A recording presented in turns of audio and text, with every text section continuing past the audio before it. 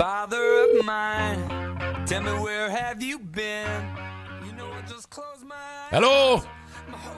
Hello. How you doing, my man? Very well. How are you guys? I don't know. I just dragged myself out of bed. Yeah. Yeah. No, I dragged you out of bed. JoAnn dragged me out of bed. She's like, all right, come on. He's going to be calling. Get out of bed. Yeah. No, I didn't say that. Just kicked me right out. How you doing? I'm getting there. I talked to you yesterday. I feel a little better today than I did yesterday. Wow. You do sound like that. I don't know what it is. You don't sound like you.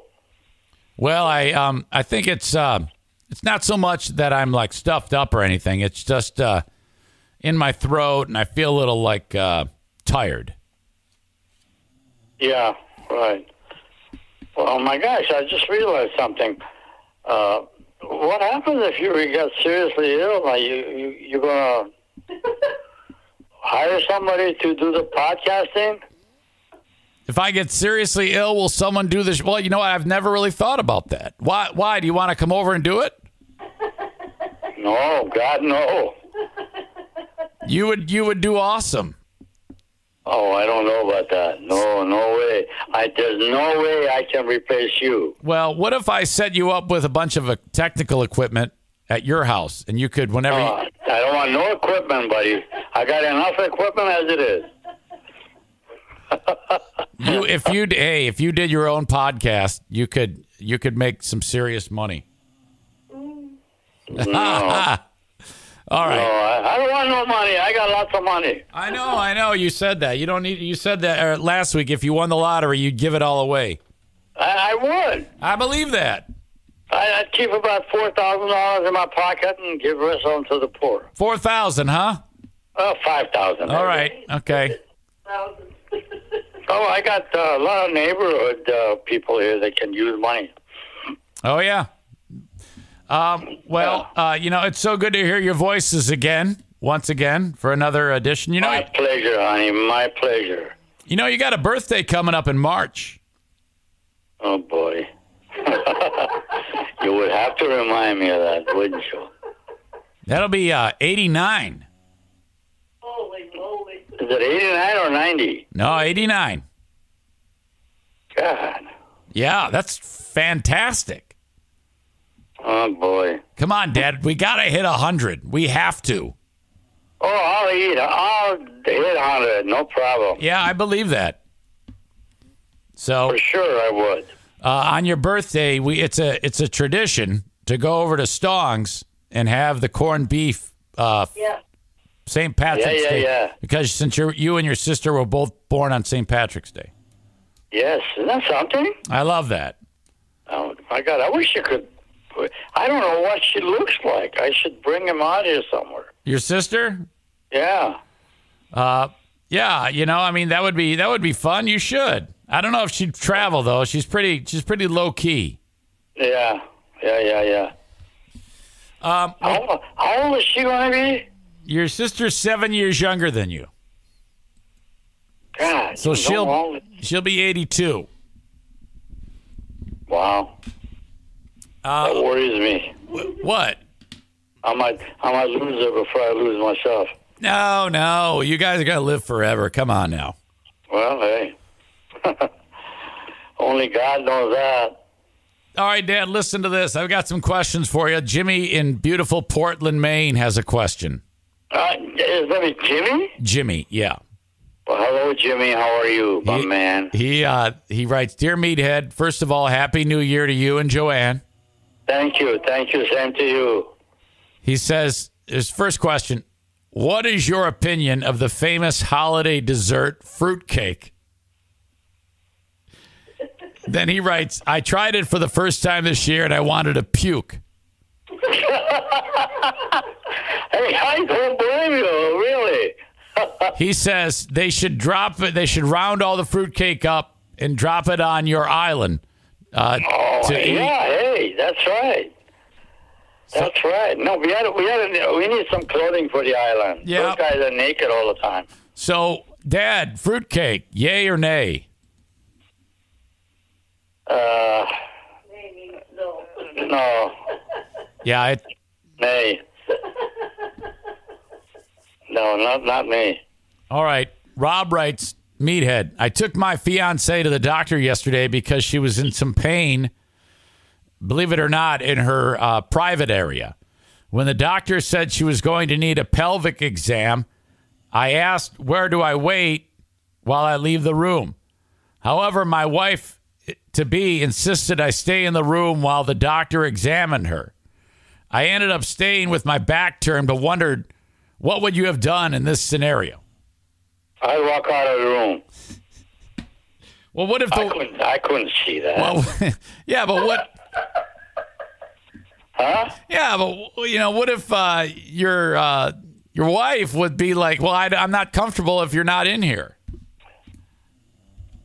Well, I think I would have done what he did, to turn your back, and I don't want to watch that. No, I don't blame you. I think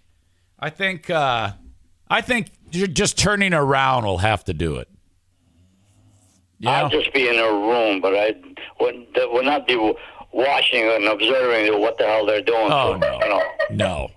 I'm with you. I wouldn't want to see that. Are you kidding me? No.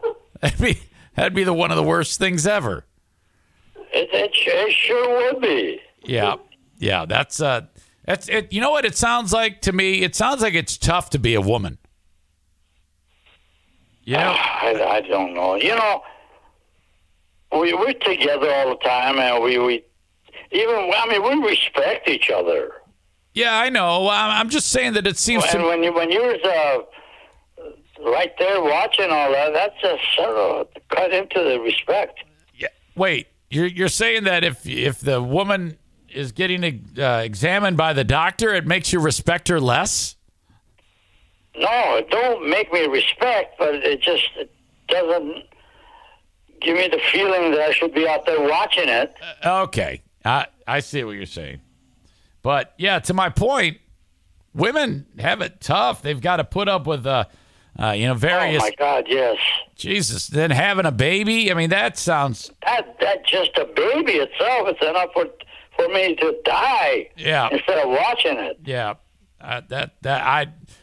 I wouldn't be able to do it. They definitely are tougher than us guys. Listen, a woman goes through hell raising his kids, giving birth to them. Oh, my God. And they got to take care of us. I mean, if it wasn't for our significant others, you and I would be dead. That's for damn sure. Oh, yes. All right. And it looks like you're headed that way already. Yeah, I don't feel great. I've been better, but I'm better than I was yesterday. It's all that COVID you had. Maybe, and I just took another test. You must have.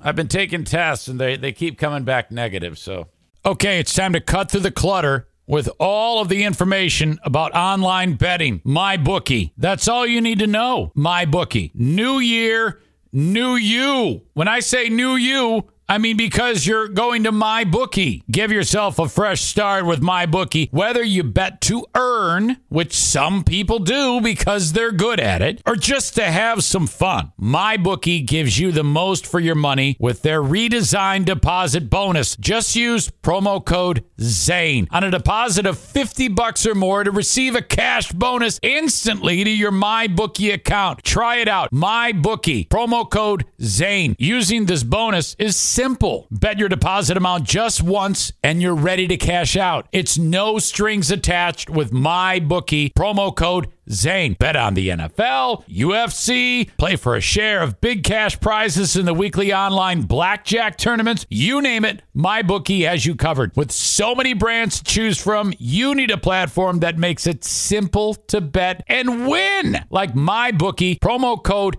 ZANE. Bet anything, anytime, anywhere with MyBookie. Okay, I feel like I've made it because every time I turn on whatever podcast, the big famous shows are talking about HelloFresh. Well, guess what? Ladies and gentlemen, I've partnered with HelloFresh. Now, I've experienced this myself, and I'm telling you, it's fantastic. Holy cow. You just pick what you want to eat. The box shows up at your house with everything you need to make an absolutely fantastic meal. How often have I talked with you about how much I love to work in the kitchen and make fantastic meals?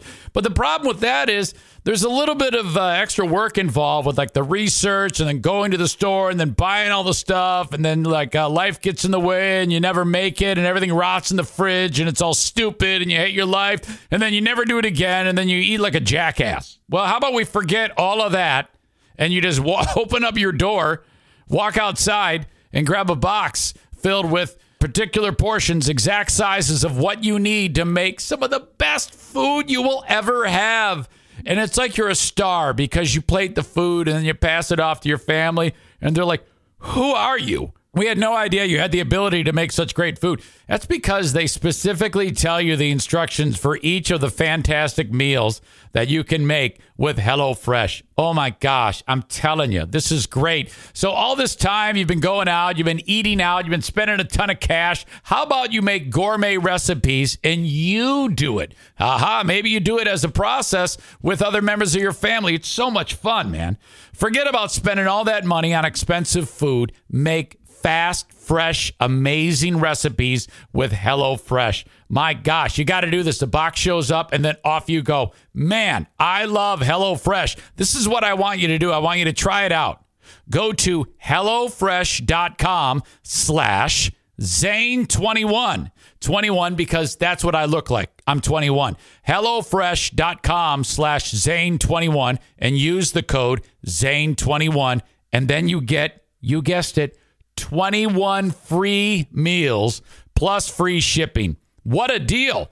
If you're listening to me right now and you don't try this, you're crazy. We're giving you free food. HelloFresh.com/Zane21. Use the code Zane21 and 21 free meals plus free shipping. It doesn't get more perfect than this. My gosh, I love you. HelloFresh, America's #1 meal kit. Okay? I love HelloFresh. You will too. Check it out online, HelloFresh.com/Zane21. Use code Zane21 for 21 free meals plus free shipping. Go do it. It weakened your system, probably. Maybe. You never know. Excuse me. Stevie writes, hello, Ruben. Hello, JoAnn. Happy New Year to you. And then she writes, Hello to you too, Stevie. She says the last few weeks the weather has been gloomy and dark, and it's absolutely correct. And it's starting to bring me down. What kind of things do you do to keep yourself in a good mood? I have no medicine for that. I sit on this chair. Happy wife, happy life. Happy life. But I'm just sitting all the time. I'm actually. Half of my body is aching. Half of your body's aching? Yeah, really, just from sitting. Oh, okay. Get up and, walk around the house, walk around outside. I do. I take the whole, where we got a 2-acre lot or whatever it is, I don't know. I walk all the way around it and count the weeds or, Count the weeds? I mean, anything. We got, you don't know this place is a mess. It's not a mess. Come on. I'm telling you. Well, no, but it's crappy. That's not true. That's fine. And so you go and you walk around. Hopefully you walk on grass, though. I'm on grass. There's nothing but grass here. Yeah. I mean, if you do walk, why don't you? It's on grass. Why don't you? It's wet grass. Can you maybe duct tape a pillow to your head so that? Oh, no, I got a big stick, use it for a cane, and walk along the fence. Yeah. I hang on to one side of the fence, because I got trouble walking all of a sudden. Yeah, the extensive long list of injuries that have happened in that driveway and garage is ever increasing. I've had a few of those walks. Yeah. All right. Life is great. I'm stronger than hell. I know. I got a zip line to the hospital. A zip line to the hospital. My God. I'll tell you, I'm good. Let's see. Randall writes this. Randall writes, Dear Meathead. Hi, Randall. He says, I like to eat sandwiches and candy for breakfast. Cereal. Candy? Yeah, that's what he says. Cereal for supper and fried eggs with any meal. And I cook whole turkeys when it's not a holiday. My wife thinks I'm crazy for eating these foods at the wrong times. Is it okay to eat any food whenever you want? So what he's asking is it okay for him to eat candy for breakfast? Well, if you like it, it's okay, but I don't see the common sense in eating candy. Maybe donut, I'll eat a donut. Well, Candy's the same. yeah. Well, my wife says donut is candy, but I don't treat it like that. Yeah, it's full of sugar. I mean, I guess. Yeah, I'm not too much of a sugar guy, but yesterday my wife come up there and JoAnn come up there, put 4 things of candy in front of me. Little chocolate bars, round little things. And I ate it. That was good. Wait a minute, aren't you diabetic? Well, She's giving you candy bars. They were very tiny. Yeah. it was a tiny little thing. Uh-huh. So, all right. It wouldn't. Covered peanuts. Oh, don't tell my brother Jim that. He'll launch a nuclear strike on you. Oh, God. I check it. Yeah, be careful with that one. I'm glad that he doesn't live next door to me. Shh, don't say that. You can't say that. Oh, hey. He watches me like a hawk. All right. He just cares about you. He just loves you very much. Yeah. All right. Well, anyway, so that guy eats all these crazy foods, and it's okay for him to eat whenever he wants, and right? Eat whatever he wants. Yes. The stomach doesn't know the difference. Yeah, your tummy doesn't know anything. Yeah, exactly. Leave him alone. Leave him alone. That's right. All right, Dad, we are just, as spring approaches, it won't be long till we're thinking about that. We'll be able to go up north and have a nice fish fry. It's going to be spectacular. Yeah. Hopefully Mike is catching. Did you hear that Mike and Liz's dog passed away? Yes, we were there. Yes. Oh, my God. We were there. Doug the pug is gone. That's sad. As a matter of fact, I really heard because this dog was very special. Oh, yeah. But anytime, I don't know why this dog would notice that. Anytime he would see me in the house sitting on a chair, he'd come there and sit between my legs. Because he loves you. That dog was great. Oh, man, that was awesome. And it's a beautiful dog, Yep. Rest in peace, Doug the pug. Chloe didn't show too much emotion of anything, but she was quiet. Oh, yeah, she was hurting. She was quiet. And, oh, well, that's my granddaughter. Yep, absolutely. Dad, well, you guys are awesome. I appreciate you so much. That's all I got for you. Do you have any closing thoughts or anything that you'd like to say for the audience?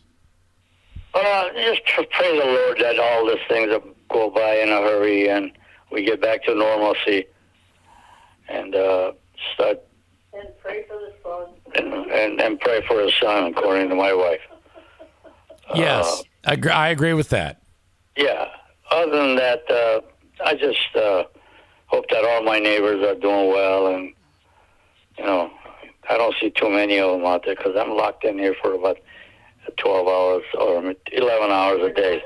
Hey, did you ever I was talking with Diane about this. You ever see one? JoAnn would probably know this. Something to do around the house. You know those latch rug kits that you take the little hook and put it in the thing and you put the piece of yarn around it and pull it through? Yeah, we got them.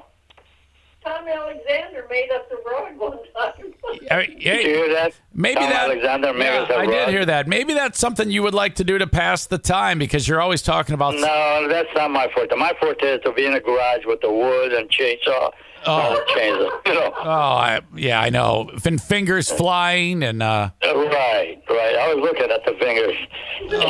Pardon me, the other day. Yeah. I look at them. Two fingers are about an inch and a half lower. I know it. Yeah, we remember. Oh my God. All right. Well, Dad, I love you very much. You guys have a great rest of your day. And you be good and take care of that cold of yours, will you please? Will do. Yeah, All right. Say hello to your sweetheart. tell her we love her and your brother-in-law. Yep. He loves you too. And just hang in there, and hopefully we'll see you soon. Okay.